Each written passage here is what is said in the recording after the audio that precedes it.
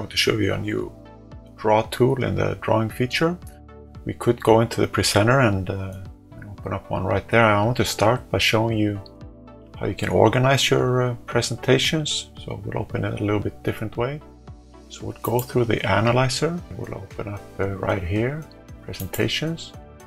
So you can open all of these presentations straight from the presenter, but here you can also organize them in folders. You can with colors, and you can also create templates here. So let's say here I have a template presentation. Maybe you put a slide that you always wanted to start with, or taken away the audio, turned off the audio or something like that. So you can make one presentation and have it as a template. So I've done so here. Now I'm just going to copy and paste this one. And here I have my copy. So I'll just do a tutorial linked circles, which is the feature I'm going to show you. And you can also open up presentations from here. So here's my presentation. I want to show you, so I'm going to find the right spot. I hold down Command, that would be Control on Windows, and use the arrow keys to find the exact spot. And here I want to make a drawing. And this is the new tool, linked circles. It has the keyboard shortcut N. And it's simply like this. So, and I double click to end it. There are other ways to end it. So basically, when you start drawing it, you can do as usual by dragging. But with this tool, it's simply better just to click. You can just click. So left click, and double click to end. Now, if you don't, there are other ways to end it. So let's say you didn't double click or it failed. You have an extra one. So now I can either right click or press escape key on the keyboard to cancel this one. Right, so notice now that when I change this circle here, if I now create another one, it remembers the settings for the last circle that you changed manually. So you can kind of fix it, and then it's going to be that way. So for example, for these, I like it more with a little bit slanted here, so I'm just going to press E for eraser, click on this, click N for linked circles. And now you notice when I'm clicking these, it has a better slant for it.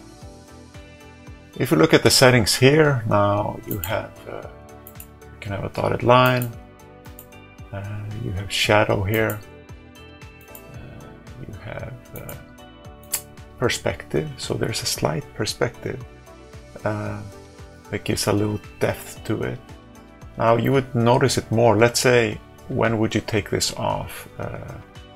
Well, for example, if you're doing some overhead drawing, now you see this one is a little bit thicker than this side. So for an overhead circle, you would want to take that off. Otherwise, it's better to have this one.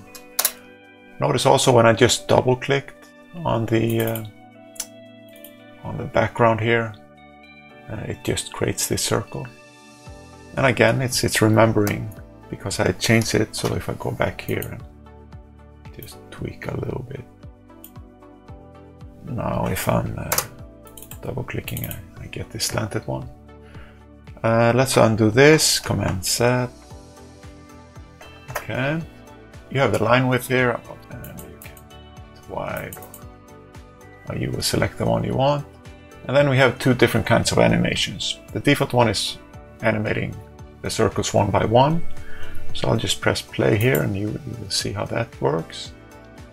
The other one is to fade them all in at once. So that looks like this. Well, we only had the setting for this one. You can save all of these settings with presets. So let's say we have one here, make this one red, one by one, and so on, with a dashed line. I can save this as a preset, so let's put it in slot 1. So you could load it here with the key 1. So how would you do that? You would press N. I'm going to select the yellow one here. Okay. So let's say I press N1 on the keyboard, and you see I have the one I want here. You can decide to have an animate out or in here, and you can change the settings by dragging on it.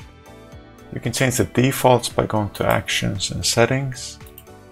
You see you have linked circles right here. It has a default 1 second animate in, and you can then turn on the animate out too if you want to. And of course, when you're doing these things, it's I'm pretty sure you will want to use the clipping. Now we changed the clipping, so now the smart clipping, which has gotten quite fast, is by default. So I could just go here and I want to take all of these right here, and yeah, then you see that becomes much nicer. Now let's look again here. Oh, I forgot. Oh, I didn't get this one very well. Let's try it again. Yeah, that's better. Otherwise you would go to the manual one. And of course, if you're offline, this smart clipping needs an online connection. If you're offline, you just use the manual. Oh, that's pretty much it. So let's just save this one. So it's right here. You can play it, of course, in your presentation, and you can share it to your players or coaches, or you can export it outside of XPS. Thank you for listening.